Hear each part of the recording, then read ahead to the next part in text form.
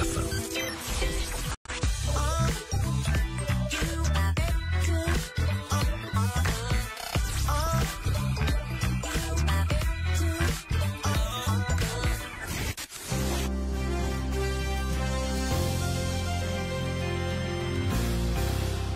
Salam, hər vaxtınız xeyir olsun. Yeni həftənin səhərində, səhər saatında hər birinizi xoş gördük. Siz bizi Facebook üzərindən CBC FM Azərbaycan yazmaqla canlı izləyə bilərsiniz səhər saatını. Bugün kitabdan danışacağıq. Bugün elmdən danışacağıq. Bugün maraqlı kolleksiyadan danışacağıq. Bugün Turan sərgisindən danışacağıq. Turan sərgisi nədir? Birinci kitab sərgisidir. Azərbaycanda keçirildi və onun təşkilatçılarından birincisi bizim dəyərli dostumuz, Çapar jurnalının baş redaktoru, tarixçi Dilqə Məhməd bugün qonağımızdır. Hər vaxtınız xeyir. Hər vaxtınız xeyir, təşəkkür edirəm. Ay Dilqə müəllim, Türkiyədən gəldiniz. Gəldiniz burada sərgi keçirdiniz. Elə sərgi idi ki, dillərə dastan oldu. Mən Şuşadaydım. O sərgini izləyirdim, ürəyim partlayırdı, gələ bilmirdim. Amma bildim ki, siz də mənim şəkillərimə baxıb, sizin də ürəyiniz partlayırdı ki, siz də Şuşada deyilsiniz. Elədir ki, var. Təşəkkür edirəm. Mən İstanbulda təhsil aldığıma görə ancaq bu kimi sərgilərdə mənim də vətənə gəlmək imkanım olur. Birinci Turan kitab festivalını mənim dostum, jurnalımızın təsisçisi Yusif İlhamoğlu bəylə bərabər planlaşdırdıq və məqsəd adından da göründüyü kimi birinci məqsəd kitabdır.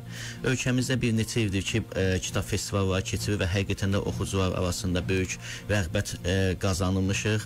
Bu baxımdan da düşündük ki, bu ənənəni davam etdirək və sağ olsunlar ki, Elm və Təhsil Nazirliyi, Dost Agentliyi, Yunisəmər İnstitutunun Bakı Mərkəzi və Facebook bizə dəstək oldular və birlikdə birinci Turan kitab festivalını ərsəyə gətirdik. 5 gün davam elədi və çox maraqlı oldu. Mən deyim ki, məsələn, Türkiyədən İstanbul Universitetinin prorektoru Profesör Doktor İlyas Topsakal bəy gəldi, iştirak elədi. Eləcə də Türkiyədən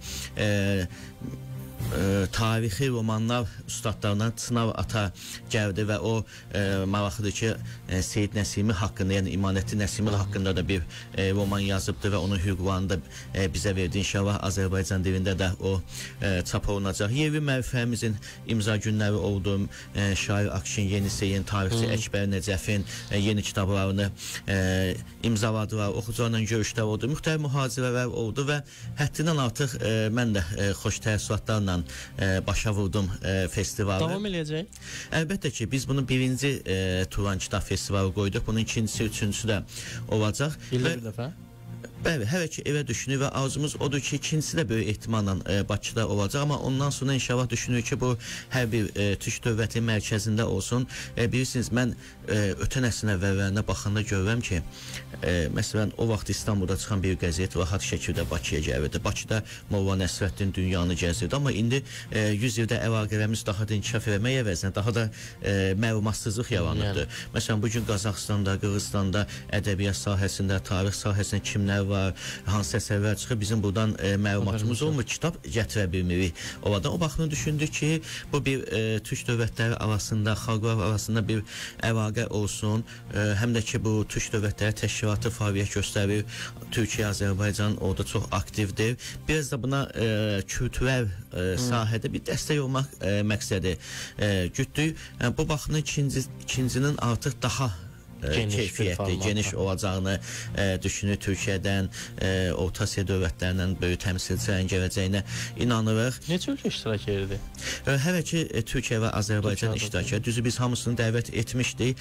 Ola bilsin ki, onlar üçün də biraz müəmmalı olubdur, ən azından. İlk dəfədir. İlk dəfədir. Ona görə artıq əlimizdə yəni maraqlı videolar var, fotoşəkillər var, proqramlar var. Artıq ikincidə əlimizdə fakt göstərəcək ki, biz belə bir şey etdik və sizlər də qoşursanız daha geniş səpkidə edə bilərik. Fərqli janrlarda kitablar var idi, yoxsa ki, ancaq tarixə aid? Yox, bizdə 40-a yaxın nəşriyyat kitab mağazası iştirak eləmişdi. Açığı biz hər hansı bir qadağa qoymadıq ki, sırf festivalın adına uyğun kitablar gətirsinlər. Yəni ölkədə hansı nəşriyyat hansı kitabları çap edibsə, hamısını oxucularla görüşdürdük. Bilirsiniz, bu festivallarda hər iki tərəf qazanır. Oxucular oradan qazanır ki, adətən festivallarda endirimlər çox olur.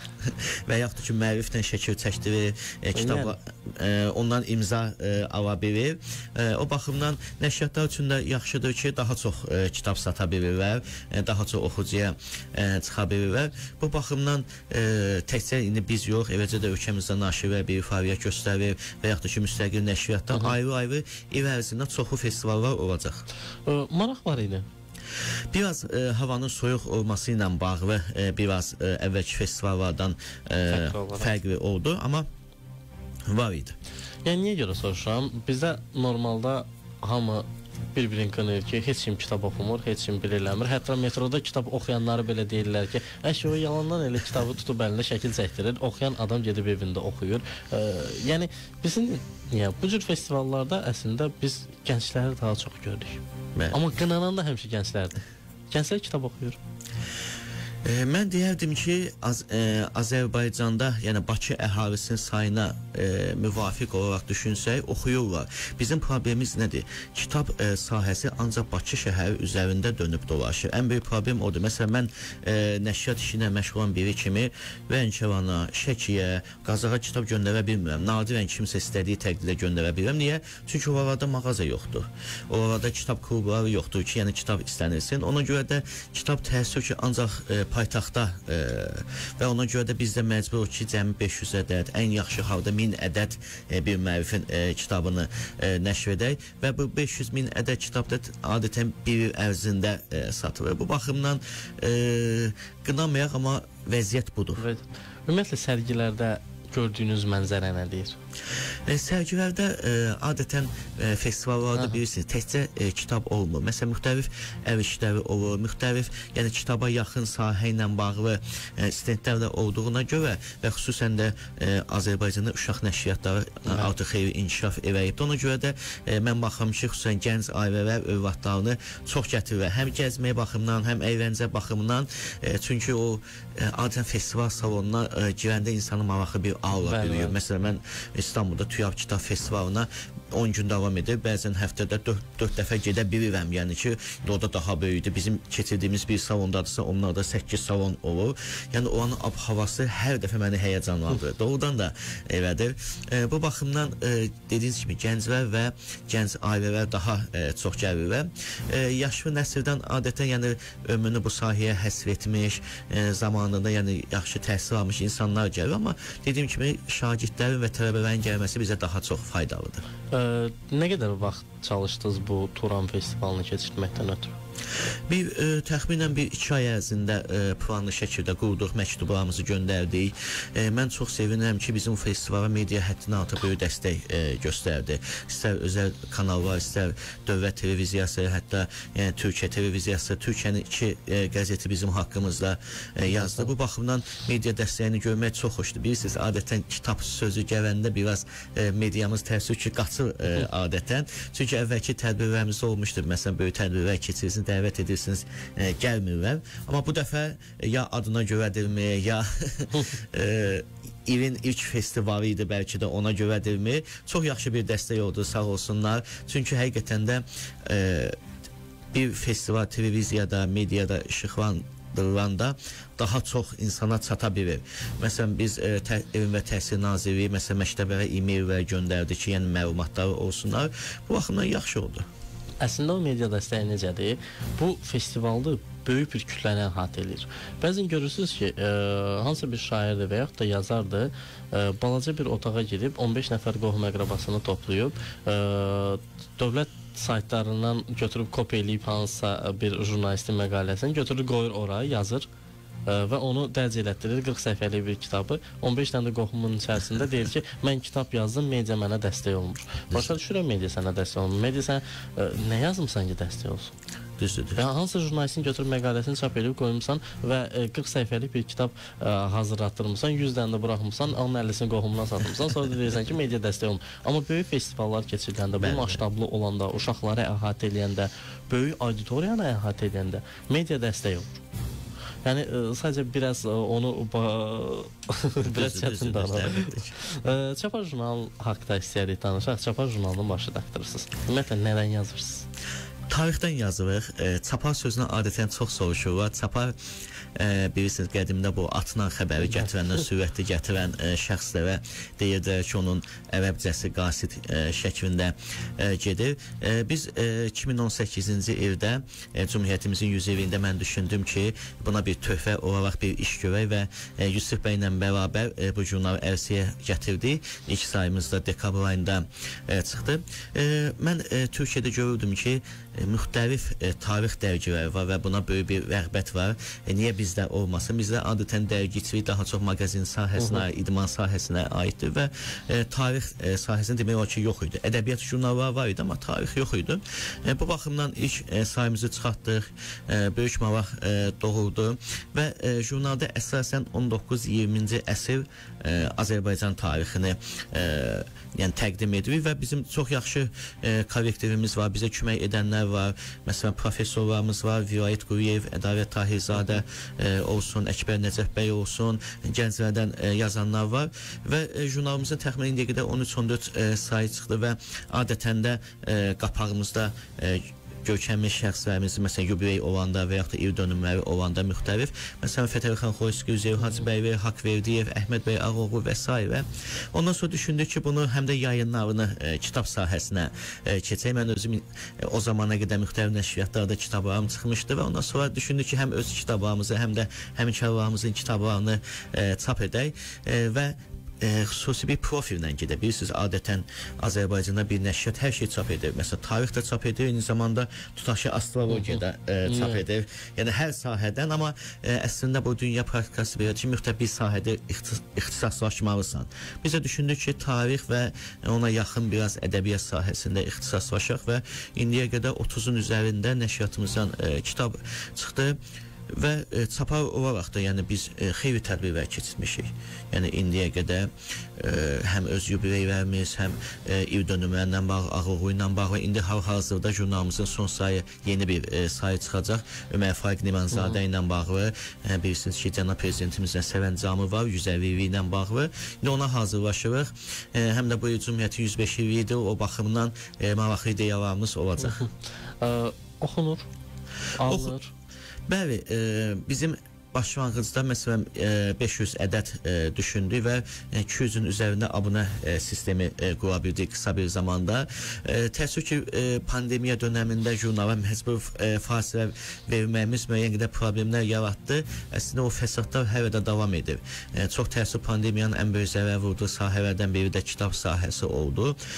İndi yenidən bu ildən aktivləşməyə başlamışıq.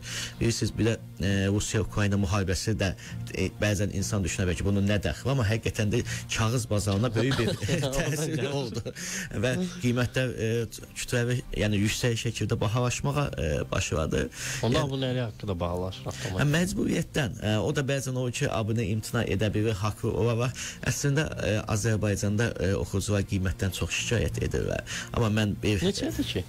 Jurnalımız məsələn əvvəl 6 manat, sonra 8 manat oldu. Amma mən sizə bir söz deyim, yəni biz yüksək poliqrafik keyfiyyətdə çap edirik. Kuşe kağız dediklər və 96 səhifədə. Normalda Azərbaycanın 96 səhifə jurnal nadirən tapmaq olar. Bəli, bu baxımdan amma əslində jurnal baha deyil. Sadəcə Azərbaycanda təəssüf ki, alıcılıq qabiliyyəti aşağıdır. Mən Türkiyə ilə müqayisə edirəm. Məsələn, orada da kitab əslində bahadır. Amma nə edək ki, çünki nəşriyyat işi bahalı bir işdir. Bəzən oxucu elə bilir ki, nə var ki, 200 səhifəli bir kitab, amma evə olmur. Onun arxasında onun redaktoru var, korrektoru var, dizayneri var, kağızı var. Yəni bunların hamısı hesablandığında həqiqətən də kitab əslində ucuzdur. Ucuzdur kitab. Ümumiyyətlə Cümhuriyyət haqqında çox yazırsınız, çox araşdırırsınız, çox məlumatınız var. Hansı məlumatlar var? Nələr yazmışsınız indiyənə qədər? Mənə bir dənə kitab vermişsiniz, Cümhuriyyət xatirələri. Nə xatirələrdir onlar? Cümhuriyyət xatirələrini biz ötən il çap etdik bir layihə çərçivəsində. Burada həm Cümhuriyyət liderlərinin, Cümhuriyyəti görənlərin, eləcə də Cümhuriyyətin qurulmasına iştirak edən Osmanlı zabitlərinin xatirələri, memarlar bir araya toplamışıq.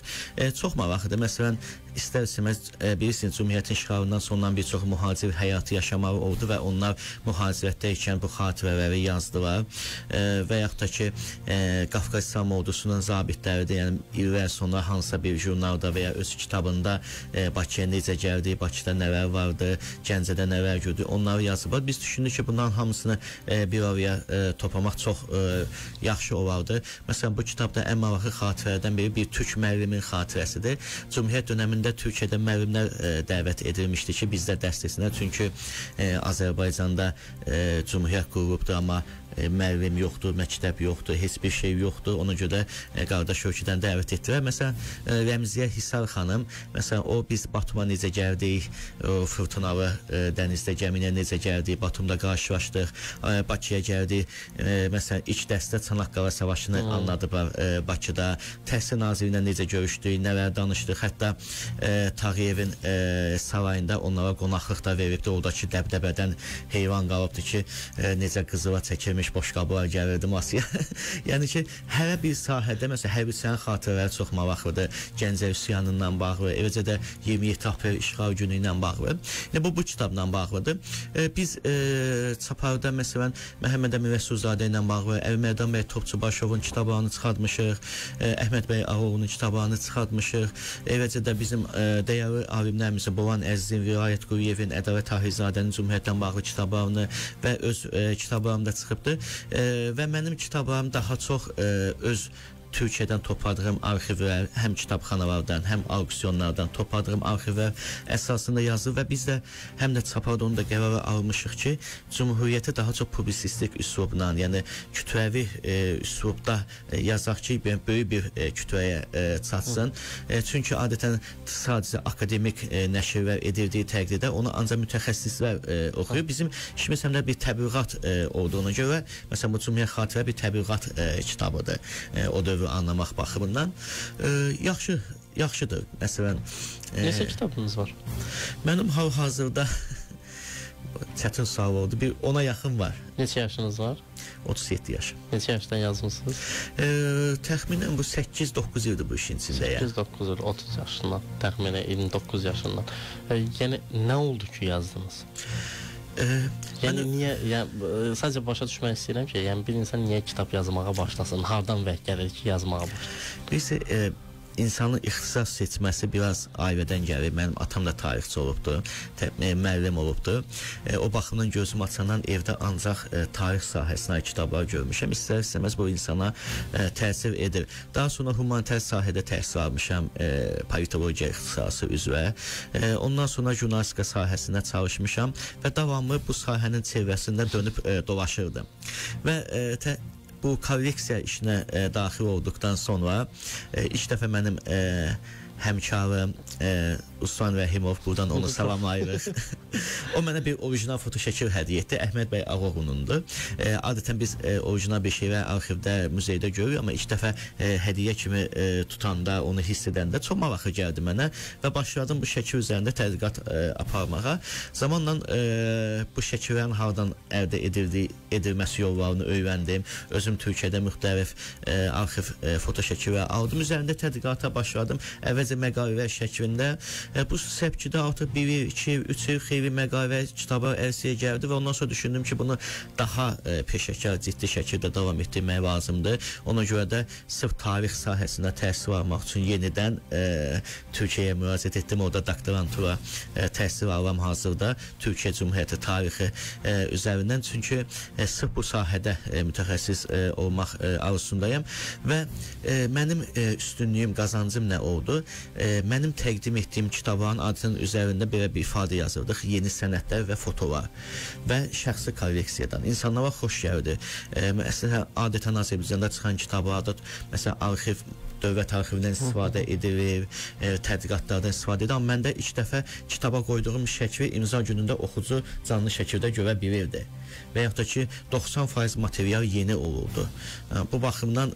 Yeni deyəndə necə? İlk dəfə üzə çıxan. İlk dəfə üzə çıxan. Məsələn, tutaq ki, mənim mühacirət ilə bağlı bir kitabım var. Sənin abo, bu Almaniya müharibəsi dönəminə aiddir. Məsələn, oradakı kitabda 90% materialın hamısı yenidir. Çünki onu mən birbaşa Türkiyədən bir arxivdən özüm əldə eləmişəm. İlk dəfə üzə çıxartmışam. Bunlar Almaniyada əsir qalan Azərbaycanlıların məktublarıdır, xatirələridir ki, bu baxımdan yeni mövzu oxucuya təqdim edildiyi zaman çox maraqlı olur. Məsələn, maraqlı şəkildə təqdim edilir. Əlbəttə, məsələn, Beria haqqında. Məsələn, Beria SSR-nin yəni faktiki ikinci adamı idi. Yəni Stalindən sonra. Maraqlıdır ki, məsələn, o edam edildiyi zaman ittihamlardan biri oydu ki, o keçmiş Azərbaycan Cumhuriyyətində çalışıbdır, İngilis agentidir. Bu baxımdan insanlara maraqlıdır ki, bu nədir? Məsələn, mən onu araşdırdım. Bilinirdi ki, o Azərbaycan hökumətində istihbaratda, yəni kəşfiyyatda çalışıbdır. Amma mən nə tapdım Türkiyə mətbuatında? Bir türk jurnalistin ağlına gəlib ki, madam bu adam Cumhuriyyətdə işləyibdir, həmin o Cumhuriyyətçilər hardadır? Onsa mühazir həyatı yaşayırlar Türkiyədə. Gedim onlardan bir müsahibə alım. Gedib Məhəmməd Əmin Rəsulzadəni, Mirzəbaba Məhəmmədzadəni, Nağıbəy Şeyx zamanını, Mustafa Vəkilovu, 6 yəni Cumhuriyyət xadimini tapıbdır. Onlardan müsahibələr alıb ki, bu sizdə çalışırdımı? Məsələn, bunu ilk dəfə mən üzə çıxartdım. Çalışırdı. Əlbəttə ki, o 6 ay müddətində Azərbaycan kəşfiyyatında senzura şöbəsində çalışıbdır. Adətən senzura şöbəsi də ölkəyə girən məktublardır, adamlardır, onları kontrol edirlər və ən maraqlısı odur ki, Beria sonradan SSR-də önəmli bir vəzifəyə gələndən sonra Bakıda arxivdə nə qədər onunla bağlı bu Cumhuriyyət hökuməti dönəmlər nə qədər material var, şəxsən hamısını Azərbaycan arxivindən apardırıbdır.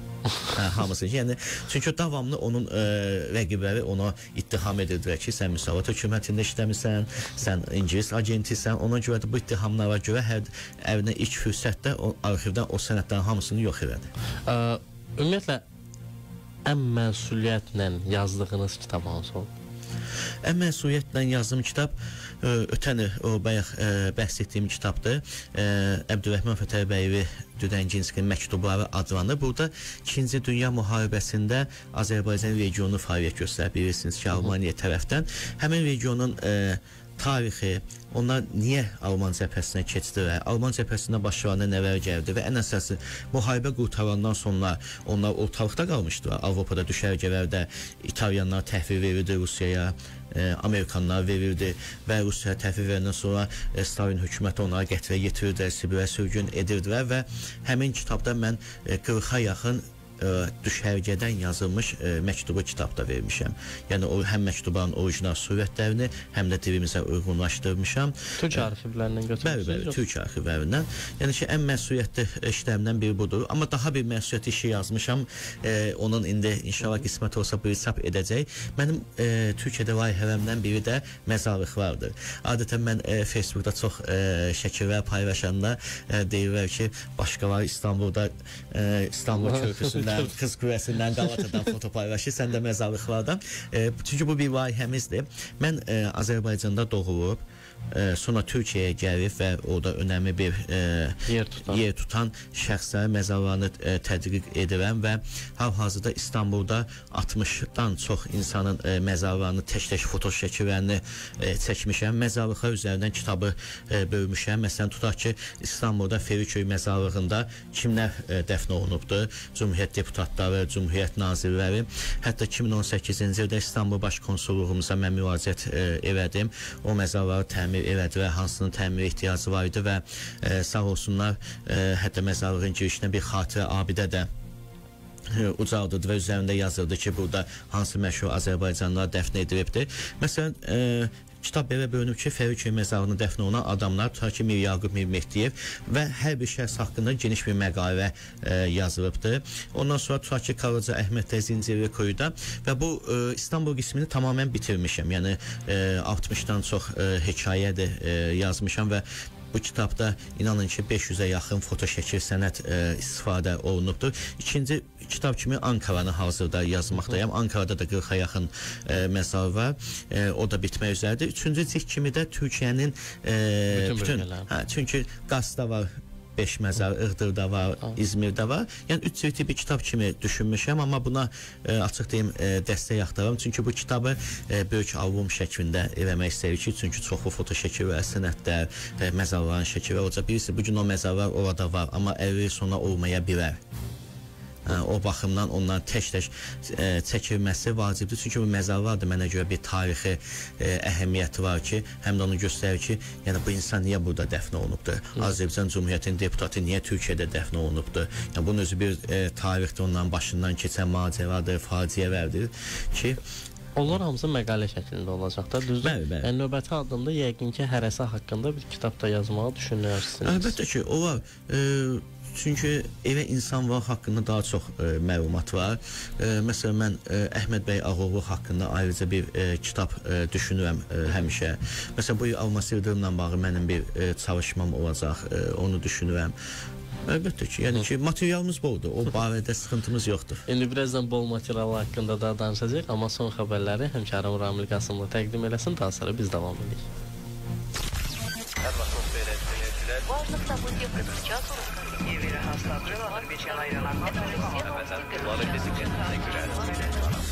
Səsimiz Qarabağdan gəlir. 3 dildə yayım. Operativ xəbərlər. Müasir və milli musiqilərin harmoniyası. Gündəmdə olan hadisələrin mütəxəssislərlə birlikdə analizi. Qarabağın səsi 102.7 FM.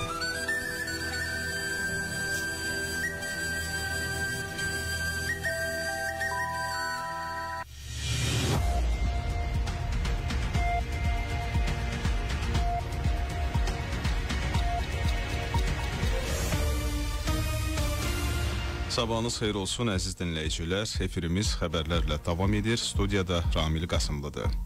Havanın soyuq və şaxtalı olmasına baxmayaraq, Azərbaycanın Qarabağ iqtisadi rayonunda faydalı yataqların qanunsuz istismarı əleyhinə Xankəndi-Laçın yolunda keçirilən etiraz aksiyası 37 gündür davam edir. Fəallıq, iradə və əzm nümayiş etdirirlər. 2022-ci il dekabrın 12-sində səhər saatlarından başlayan aksiya ötən gecə boyu da davam edib. Gənc aktivistlər gün ərzində olduğu kimi yüksək fəallıq göstərirlər. Onlar gecədən səhərədək davamlı şəkildə isti yer, isti çay və qidalarla təmin olunublar. Təhlükəsizlik qaydalarına yüksək səviyyədə əməl olunan toplanış yerində gecə boyu da heç bir insident baş verməyib. Həmişə olduğu kimi etirazçılar bu səhəri də Azərbaycan dövlət himninin səsləndirilməsi ilə açıblar. Daha sonra vətənpərvərlik ruhunda mahnılar ifa ediblər. Eyni zamanda ekofəallar yolun hər iki tərəfində hərəkətə maneə törətmədən üzərində Azərbaycan, Rus və İngilis dillərində yazılmış plakatlar qaldırıb, şüarlar səsləndirirlər. Aksiya iştirakçılarının tələbləri ilk gündən olduğu kimi dəyişməz olaraq qalır. Belə ki, ekofəallar və gənc könüllülər Azərbaycan oyaqdır, sərvətinə dayaqdır, Azərbaycan vahiddir, sərvətinə sahibdir, ekoloji cinayətə son, stop ekoterror, берегите природу, экоциду нет, monitoringu da şüarlarını səsləndirirlər. Xatırladaq ki, ötən gün ərzində Xankəndi-Laçın yolunda hər iki istiqamətə Rusiya sülh məramlarına məxsus ümumilikdə 32 avtomobil maneəsiz hərəkət edib. Yanvarın 16-sında Birləşmiş Ərəb Əmirliklərinin paytaxtında Əbu-Dabi dayanıqlılıq həftəsinin rəsmi açılış mərasimi keçirilib. Azərbaycan Respublikasının prezidenti İlham Əliyev tədbirdə iştirak edib. Dövlət başçısı açılış mərasimində çıxış edib. Daha sonra Zayed dayanıqlıq mükafatının təqdimat mərasimi olub.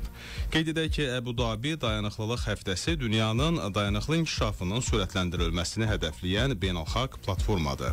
Dayanıqlılıq həftəsi bu məqsədə çatmaq üçün öz proqramını 3 prinsip, qlobal əməkdaşlıq və liderlik, iqtisadi inkişaf və texnologiya, eləcə də innovasiya üzrə həyata keçirir. 2008-ci ildə təsis olunan Əbu-Dabi dayanıqlılıq həftəsi planetimizin gələcəyində payı olan dövlət və hökumət başçılarını, siyasətçiləri, sənaye liderlərini, sərmayəçiləri, iş adamlarını və gənclərini aktual məsələlərin müzakirəsi üçün bir araya gətirir. Bu dəfəki dayanıqlılıq həftəsində dünyanın 150 ölkəsindən 30 minədək nümayəndə iştirak edir. Azərbaycanın bu mötəbər beynəlxalq tədbirə dəvət olunması Prezident İlham Əliyevin rəhbərliyi ilə sürətlə inkişaf edərək mühüm beynəlxalq layihələrin müəllifinə və təşəbbüskarına çevrilən ölkəmizin dünya miqyasında artan nüfuzunun göstəricisidir.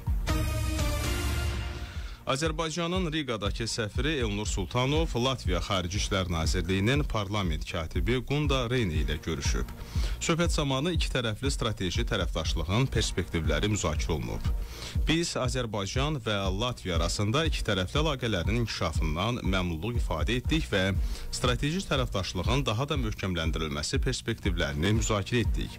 Səfir bildirib. Öz növbəsində Latviya Xarici İşlər Nazirliyi nümayəndəsi iki tərəfli dialoqun uğurlu inkişafını yüksək qiymətləndirdiyini bildirib. Görüş zamanı həmçinin münaqişədən sonraki dövrdə Cənubi Qafqaz regionunda vəziyyət də müzakirə olunub.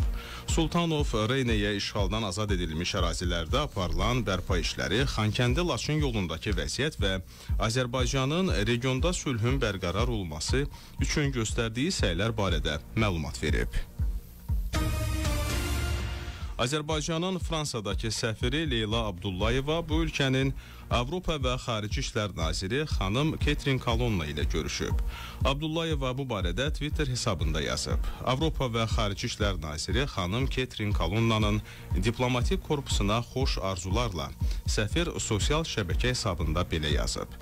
Qeyd edək ki, Azərbaycan səfiri etimadnaməsini yanvarın 14-də Fransa prezidenti Emmanuel Macrona təqdim edib.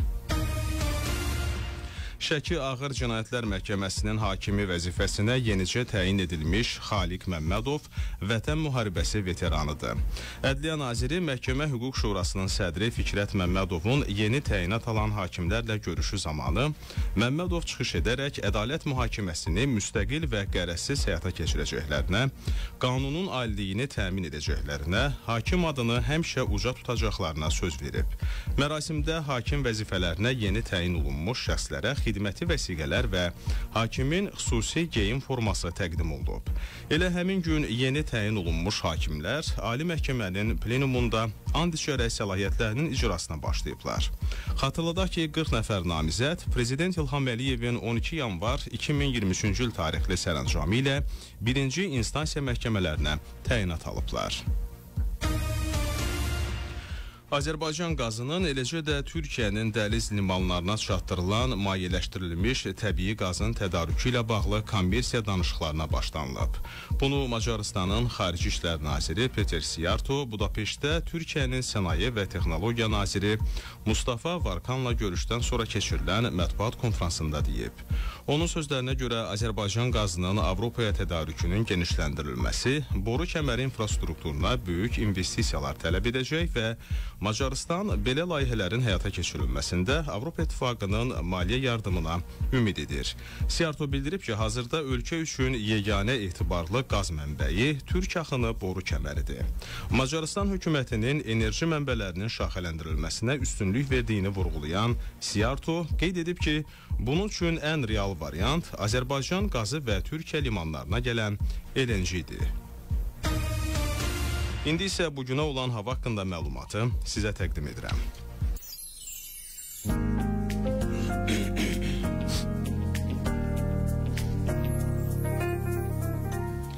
Bakıda və Abşeron yarımadasında bulutlu hava şəraiti üstünlük təşkil edəcək. Milli Hidrometeorologiya Xidmətindən verilən məlumata görə gecə və səhər bəzi yerlərdə duman, çiskin olacaq. Cənub-şərq küləyi əsəcək, havanın temperaturu gecə 3-5, gündüz 6-8 dərəcə isti olacaq. Azərbaycanın rayonlarında sabah hava əsasən yağmursuz keçəcək, bəzi yerlərdə arabir duman olacaq. Mülayim şərq küləyi əsəcək, havanın temperaturu gecə 3 dərəcə şaxtadan 2 dərəcəyə isti, gündüz 6-9 dərəcə isti. Dağlarda gecə 5-10 dərəcə şaxta, gündüz 3 dərəcə şaxtadan 2 dərəcəyə dək isti olacaq. Dağlıq rayonlarda yollar buz bağlayacaq. Bu saata təqdim edəcəyim əsas xəbərlər bunlar idi. Əziz dinləyicilərimiz, bizdən ayrılmayın, efirimizi həmkarım Xanlar Mehdiyev davam etdirməkdədir. Təşəkkür ederim. Buyurun.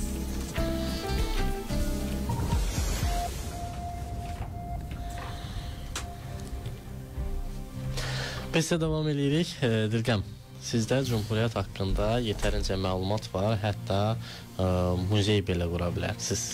Niyə muzey belə qura bilərsiniz deyirəm? Çünki sizin ağlınızda belə bir plan var. Əlbəttə ki, mənim şəxsi arxivimdə sırf Cumhuriyyət dönəminin özünə aid və onun davamı olan mühacirət tarixinə aid kifayət qədər material var. Mən dinləyicilər bilsin ki, nələr var, qısa danışım. Məsələn, məndə bu il evdə elədim, Cumhuriyyətin pasportu var. Yəni xarici pasportu. Necə ki, indi yəni bir xarici ölkəyə gedəndə pasportumuz var. O şəkildə o dövrdə də olub təbii ki. Bu bir Cumhuriyyət tələbəsinə verilibdir. Bilirsiniz, 1920-ci ildə 102 tələbəni biz Avropaya göndərdik ki, onlar təhsil alsınlar, milli kadr kimi dönsünlər, çalışsınlar və hökumət onlara pasport vermişdi. Onlardan biri də Məhəmməd Zəki Dursunzadə adında tələbə idi.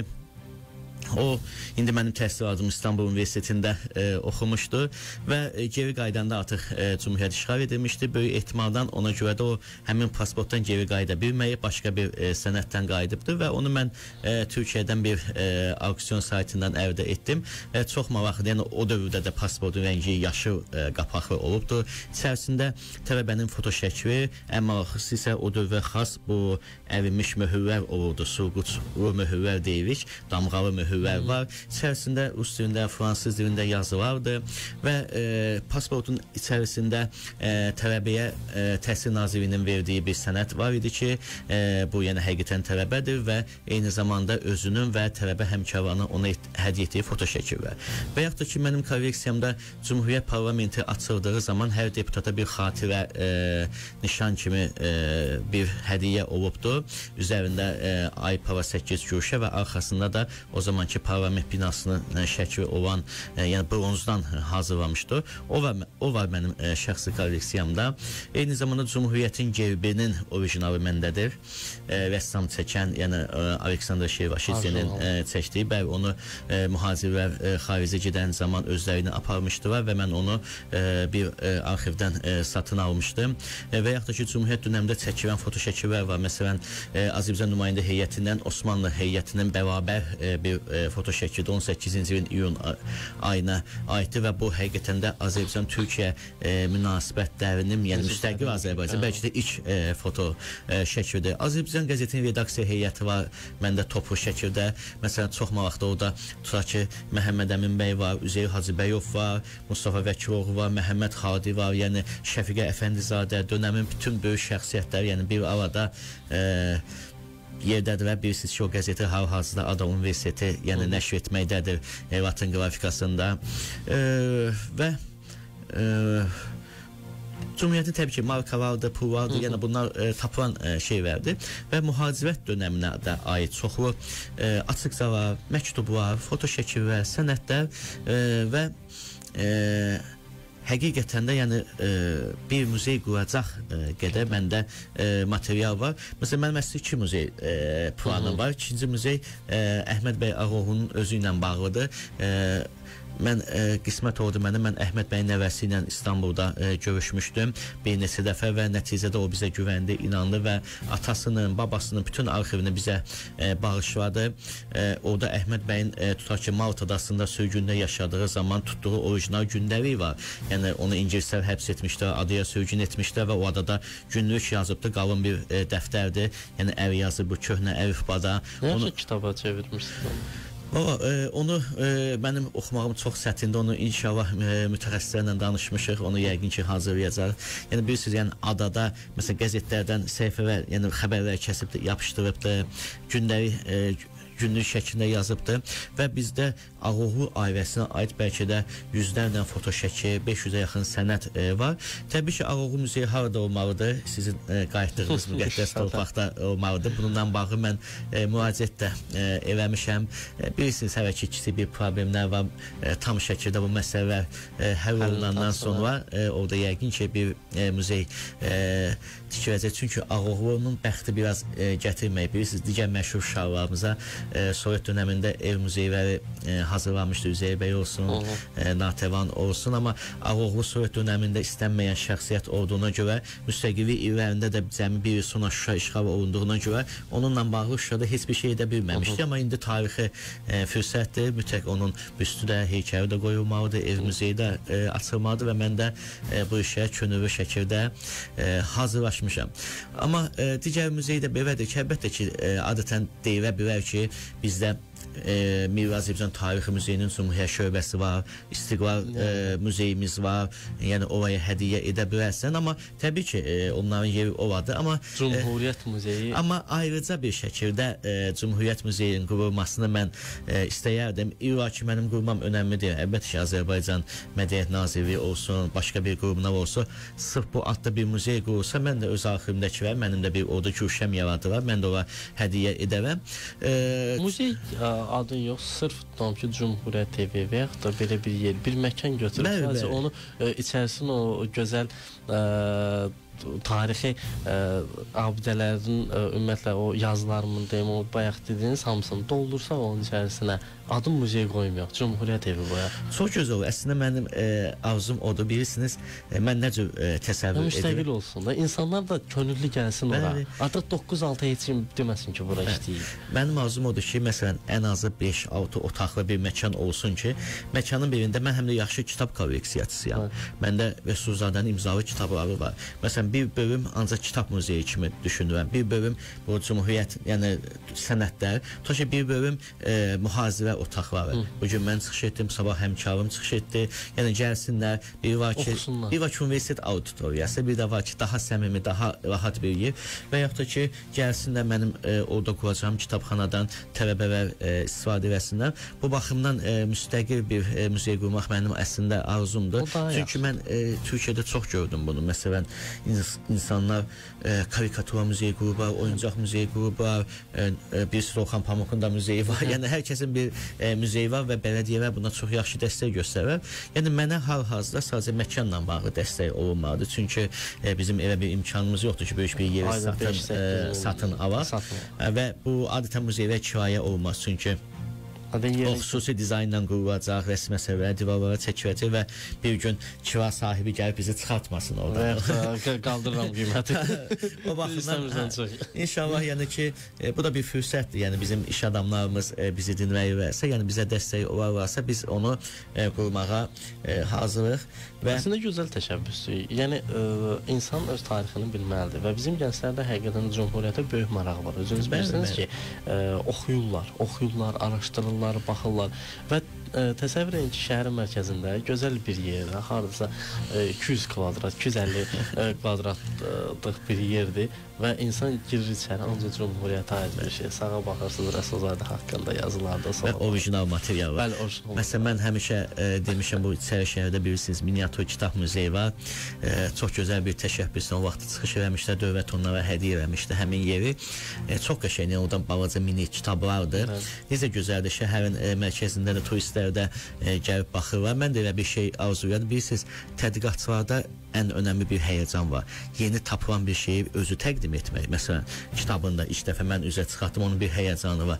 Bir də mən 8 ildir bu işin içərisindəyim və 8 ildə 1000 bir zəhmətlə toplamışam bununla. Bəzi insanlar elə bilir ki, çox asandır. Materialların alınma qiymətləri çox bahadır, həddindən artıq.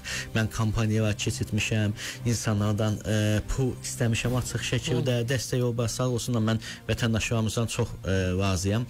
Yəni həmişə göndəriblər və bunun əziyyətini, toplanılmasını Azərbaycana gətirilməsi və təbii ki, bunu özümün qurmağı mən düşünürəm ki, mənim haqqımdır. Bu baxımdan bir təşəbbüs göstərim, kimsə məni də görsün, baxsın ki, demək ki, belə bir şey mümkündür. O da davam eləsin. Çünki bizim dünya arxivlərindən mən sadəcə öz mövzum ətrafında yığıram. İnanın ki, məsələn, daha böyük aksiyonlar var. Belə bir kampaniya başladıq. Cümhuriyyət evi quraq. Bəli, qəşəng. Əslində elə bu videonu da buradan belə çəkək ki, Dilqəm Əhmədlə belə bir kampaniya başladaq ki, Cümhuriyyət evi quraq. Bizə oradan tutalım ki, indi kiminsə böyük bir məkanı olar da, yəqin ki, məkanı versinlər, için doldurmaq sizdəyik. Tutalım ki, media dəstəkdə tutalım ki, bizdəyik. Yəni, mənim şəxsi sosial platformalarım olsun istəyir və bu veriliş olsun elə onun üçün elə böyük bir dəstəkdir. Yəni, nə istəyirsə bir yerdə quraq. Tariximizi unutmayaq. Əlbəttə. Elə bu videonu da kəsib paylaşaq. Əlbəttə ki. Cümhuriyyət evi qurmaqdan ötürü Dilqəm Əhmədə dəstək alaq. Başlanğıc bu gün oldu. Bəli, başlanğıc bu gün oldu. Uzatmaq da lazım deyil, çünki bu təcili qurulmalıdır. Ümumiyyətlə, kolleksiyadan söhbət düşdü. Kolleksiyaları nə qədər pul xərcləyirsiniz? Yəni o kolleksiyanı almaq, o auksionda iştirak eləmək, çünki siz tutalım ki 1000 manat dedirsə, o birisi 1500 liraya qalırsınız belə və sizin də əldə o boyda büdcə yoxdur. Təbii. Yəni onu nətər tənzimləyirsiniz ki, o axırda gəlib sizə çatır? Kolleksiya materialı var, iki cür alınır. Biri var ki, hər hansı bir saytlar var, yəni orada hazır satılır. Yəni orada auksion keçirilmir, müəyyən məbləğ qoyulur, siz bunu varsa alırsınız. Amma daha çox auksion olur. Bu auksionlar da necə olur? Yəni adətən insanlar auksion deyəndə bu canlı məkanda ev qaldırma kimi düşünür. Bu da onun kimi bir şeydir, amma online'dır sadəcə. Siz qarşı tərəfi görmürsünüz. Məsələn, auksion axşam bitir 22-də və canlı başlayır. Məhsul ekrana gəlir, yanında yazır ki, hal-hazır tutaq ki 1000 TL'dir və 15 saniyə vaxt verir sizin artırmanız üçün. Siz verdiniz 1500, o sizdən yuxarı verən 2000, 3000, yəni kimsə bir yerdə dayanır. Yəni hər kəs büdcəsinə uyğun bir yerdə dayanır. Mənim də çox dayandığım yerlər olub, təbii ki, təəssüf ki. Amma elə bir material olur ki, siz sonadək davam etmək məcburiyyətində olursunuz. Bu yaxınlarda başıma gəlmişdi və onu qazanma həyəcanı. Bilirsiniz, bir də auksionun həyəcanı çox insana stresə salır. Məsələn, bilirsiniz ki, siz artırmasanız bu məhsul artıq əbədi olaraq sizdən çıxmış olacaq. Əlbəttə ki, yəni dayandığımız yerlərdə çox olubdur, amma qazandığımız da çox olubdur və Türkiyədə bu bir dənə deyil, bəlkə də 20 dənə, 50 dənədir. Yəni və onların özünü izləmək bir xüsusi çətindir. Bəzilərinin yəni mobildə applicationları var ki, oradan təqib edə bilirsən toplu şəkildə. Bəziləri eyni vaxtda başlayır, birini telefondan, birini bilgisayar ekranından izləyirsən və yaxud da ki yadından çıxa bilir. Məsələn, o çox böyük problemdir. Mən bəzən yadımdan çıxmasın deyə evdə böyük bir lövhə asıram ki, filan gün, filan saat, filan tarixdə auksyona qoşulacam. Çünki həyat da başımız qarışıq olur. Bəzən 15 gün sonra başlayır, sən görürsən. Çətindir. Məsələn, inanırsınız ki, o məsələn, mən Cumhuriyyət pasportunu əldə edəndə o qədər sevindim ki, çox artıran olmadı. Məsələn, onu daha ucuz aldım, amma bu yaxınlarda Yeni Kafkasya jurnalının Rəsulzadənin mühacirətə çıxartdığı ilk jurnalda onun bir evi tam ciritli şəkildə 27-ci ilə aid və üzərində Rəsulzadənin ithafı, imzası olan nüsxəni olduqca baha başa gəldi bizə. 800 dollara, yəni. Ən bahalı aldığınız? Məsələn, onun kreditini hələ qurtarmamışıq, onu da deyim. Ən bahalı Rəsulzadənin dəfn albomunu almışam. Bunu 1300 dollara almışdıq. Deməli, onun dəfn mərasimini, yəni bir fotoqraf tutub böyük ehtimalla bütün prosesi cənazə namazının qılınmasından ta ki dəfn artıq dəfn edilir.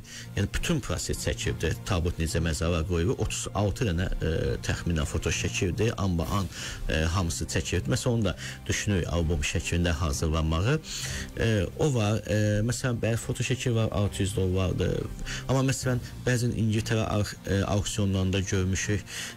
Məsələn, Azərbaycan regionu dönəminə aid Azərbaycan bayrağı var idi. Məsələn, onu o bizim üçün fantastik rəqəm 30.000 funt sterlingə satırdı. Yəni ki, təxminən 60.000 manat. Çox. Onlar biz o böyük auksionlara qatıra bilmirik. Məsələn, amma mən tövsiyə edərdim ki, yenə imkanlı şəxslər qatırsın İngiltərədəki auksionlara. Orada çünki Səfəvi dönəminə aid çox materiallar satılır. Xalçalar, qılınclar, hər şey olur. Məsələn, mən Nobel qardaşlarının istehsal etdiyi, yəni saatlar görmüşəm auksionun üzərində atəşgahın rəsmləri olan. Məsələn, bu yaxınlarda Şuşa ilə bağlı bir məcməyi satılırdı. Üzərində qatar təsviri və Şuşalı ustanın adına qədər yazılmışdı. Mən onu muzeyvə və imkanlı uşaqlara xəbər verdim. Bilmədim, alındı, alınmadı. Yəni olanda xəbər də edirəm yəni ki, mən bunu ala bilməyəcəm və ya mənə sahəmə aiddir. Ümumiyyətlə paylaşım bəlkə eləyəsiniz öz sosial şəbəkənizə, yəni yetərincə izləyiciniz var. Yox, əlbəttə ki, adətən yəni özümə aid olanda etmirəm ki, özüm alım, çünki artıq rəqiblərim də formalaşıbdır. Xeyli İstanbulda da var, Bakıda da var. Amma maraqlıdır, kaş Azərbaycanda da keçirədi. Bilirsiniz, Azərbaycanda mənim bir də bu kolleksiyam, yəni bir də hədiyyə qismləri var. Mənə hədiyyə olunanlar. Məsələn, Əhməd bəyin nəvəsi hədiyyə verdi. Bu kimi mühacir ailələrindən də mən materiallar toplamışam. Yəni könüllü şəkil. Təbii ki, onlar o məqsədlə mənə verirlər ki, mən muzey açacam, tədqiqatçıların üzünü açacam. Yəni o şəkildə də yığılır. Dediniz ki, bəzən o pul çatmır o nəyisə almağa, amma pulunuz olub, son saniyəyə qədər axıra getmişsiniz, amma elə olur ki, dirənmisiniz, amma həqiqətən də o şeyi çox istəmişsiniz. Sadəcə $1 artıq verib sizdən onu alıblar. Elə bir nə olub sizdə? Valla çox çətin sual oldu. Məsələn, bu yaxınlarda vaz keçdiyim bir sənəd oldu. Bir Gəncədən olan bir Azərbaycanlıya aid bir pasportuydu. Pasportda yəni Qazax dövləti möhürləri var idi. O Türkiyəyə gəlibdi, İran pasportu alıbdı. Ondan sonra filan. Məsələn, İsa bəy adında bir şəxs idi. İçərisində onun foto şəkli, haqqında məlumatlar filan. Məsələn, mən onu çox istəyirdim. Məsələn, miqdar qalxdı. Bir şeydən sonra mən artıq insan qərar verməlisən. Çünki daha əvvəl aldığın da var, onun hesabını ödəməlisən filan. İstər-istəmə dəyərinə görə müəyyən edirik. Məsələn, o pasportu ala bilmədim, amma çox unikal bir şeydir ki, bilirsiniz, o dövrdə sənəd, bu şəxsiyyət vəsiqəsi olsun, pasportun bir şeyə tapmaq çox çətindir. Məsələn, Cümhuriyyət pasportunun mən kopyalarını görmüşdüm arxivlərdə filan. Mənə elə gəlir ki, bəlkə də Azərbaycan dövlət arxivində onun orijinalı yoxdur. Yəni elə bir dincanlı pasport olmaya bilər. Çünki qanun, yəni əsl pasport. Çünki adətən evə şeylər neçə adam səyahət edirdi ki o dövrdə. Ancaq dövlət rəhbərləri, imkanlı şəxslər filan. Yəni ki, məncə bu bir ilkdir bəlkə də. Çox maraqlıdır. Dayandınız siz orada? Yox, pasportu aldım, amma digər pasportda dayandım. Məsələn, Cümhuriyyət pasportunu aldım, amma Gəncəli şəxsai pasportda dayandım məcburiyyətdən. İndi qayıdırsınız Türkiyəyə? Bəli, 19. Oxumağa, təhsillə bağlı neçə iliniz qalır var? Təxminən 2 il qalıb. Evimi işimi yazıram. Evimi işimdə mühacirətdən bağlıdır. Mən Azərbaycan Təhsil Nazirliyinin dövlətləri proqramı çərçivəsində təhsil alıram. Yəni sağ olsunlar ki, mən də bugünkü Cümhuriyyət tələbəsiyəm. Qaydanda da biz qazandığımız bilik və bacarıqları əməkdaşlıq edəcəyimiz universitetin tələbələri ilə bölüşəcəyik. Təhsil türk dilindədir, yoxsa ingilis dilində? Türk dilindədir təhsil bizdə. İnşallah həqiqətən də universitetə dərs demək, yəni müəllim olmaq böyük bir şərəfdir. Bu bir imkan bizə yaradılıbdır. Biz yəni fərdi şəkildə mühazirələr deyirik, tədbirlər keçirik, amma tələbələr önündə bölüşmək daha maraqlıdır. Burada həm bakalavr oxumusunuz, həm magistr. Türkiyədəki təhsil sizə nə verir? Mən açığı deyim, Azərbaycanda yəni çox çətin dövrlərdə, yəni uzaq 2003-2007-ci illərdə təhsil almışam və indiki tələbələr çox şanslılar. Bizim dönəmimizdə təsəvvür edin ki, ixtisasla bağlı kitablar belə tapılmırdı. İnternet anlayışı çox geniş yayılmamışdı ki, dünya kitabxanalarına çıxa bilək. Sosial mediaların heç biri yox idi ki, əlaqəyə girək. O baxımdan bəzən hətta mən politologiya oxumuşam, cəmi bir idi ki, 2 dənə Azərbaycan dilində kitab var idi. Biri yaşıl qapaqlı, biri qırmızı qapaqlı. İllərlə ondan oxudu. Yəni xaricə bir səfər getmək bir xəyal idi bizim dönəmimizdə, amma indi görürük ki, yəni universitetlərimizin bazası necə mükəmməldir. Bəzi beynəlxalq universitetlərinə əlaqəyə girib rahat şəkildə olanın kitabxanasından istifadə edir və internetdə milyonlarla kitab var. Yəni elə bir sorunu yoxdur tələbələrimizdə. Yəni biz indi deyəndə ki, bizim kitab problemimiz var idi, gülməli gələ bilər. Amma o dövrdə həqiqətən elə idi. Amma təbii ki, o dövrdə bizə dəstəyən müəllimlərin əksəriyyəti, yəni Sovet dönəmində yetişmiş şəxslər idilər və onların bütün yanaşmalar, metodlar hamısı köhnə idi, hamısı maraqsız idi. Yəni klassik üslubda dərs keçirirdi, yəni o salarmış kağızlardan mühazirələr oxuyurdular. Yəni heç bir yeni bir şey yox idi. Dəyişməyən bir dəftərləri var. Bəli. Amma Türkiyədə məsələn çox şey yenidir. Çox şey həyəcanlıdır, çox şey maraqlıdır. Müəllim-tələbə münasibətləri dostcasınadır. Yəni həqiqətən də məsələn mən evim rəhbərindən çalışıram. Həqiqətən də o işin mükəmməl şəkildə ərsəyə gəlməsinə çalışır. Yəni sənin yanında olur ki, mütəxəssis kimi yetişəsən. Universitetin balansı, kitabxanaları çox möhtəşəmdir. İstanbulda özəl kitabxanalar çox gözəldir. Məsələn, Türkiyənin tanınmış şəxslərin orada adət və tanınmış məşhur şəxslər şəxsi arxivlərini müxtəlif kitabxanalara bağışlayırlar və oradan inanılmayacaq qədər mənbələr toplamaq mümkündür. Məsələn, mən nə qədər yararlanmışam bu şəxsi arxivlərdən. Birisi məsələn İlbər Otaylı Beyvə kitabxanasını bağışladı. Bu baxımdan Türkiyədə qaynaq tapmadım demək günah olar. Ən əsası isə azadlıq və sərbəstlik var. Universitet mühitində o çox önəmlidir. Bizim universitetlərdə o dövrdə biraz sanki məmur tələbə şeyi var idi. Yəni üzün təmiz olsun, kostyum olsun, qalstuk olsun. Yəni sıradan o sakitcə oturmalısan. Hətta yəni müəllimimiz fikir mübadiləsi yox idi. Yəni ən əsası çünki bu işdə şübhə ilə yaranır, mübadilə ilə yaranır. Yəni fikir mübadiləsi bizdə yox. Yəni biz ancaq heç unutmuram, universitetin ilk birinci kursunda 18 yaşımız var idi. Həmkarlardan bir nəfər daxil oldu, dedi ki, tələbələr, unutmayın ki, universitet hər zaman haqlıdır, müəllimlər hər zaman haqlıdır.